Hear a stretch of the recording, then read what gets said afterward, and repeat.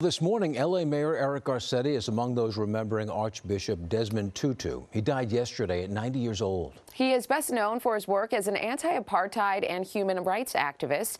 ABC's Lindsay Davis has the latest. He will be remembered as a man of peace, even though Bishop Desmond Tutu spent most of his life fighting inequality, poverty, and injustice. As a child, he lived under white South Africa's brutally enforced segregation. It was his tireless anti-apartheid activism that first propelled him into the international spotlight. Lord, we know that you will lead us out of oppression and injustice. As an Anglican bishop, he appealed to the world's conscience from a global pulpit, calling for an end to the violent apartheid regime. This march is going to be peaceful, isn't it? His protests were both hard-hitting and non-violent. He was the first to campaign for economic sanctions. Tutu encouraged disinvestment. In 1985, when the U.S. and U.K. stopped all investments in South Africa, it crippled the South African economy, forcing the government's hand to reform.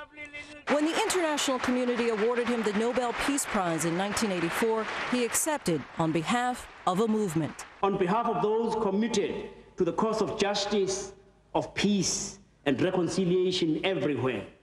That signaled the beginning of the end for apartheid. Free elections were held in 1994, and at 63 years old, Tutu cast his first vote. He then set the bar even higher and served as the chairman of the Truth and Reconciliation Commission, a group created to probe human rights violations during apartheid. In 2009, we saw Tutu's signature smile as he received the Presidential Medal of Freedom.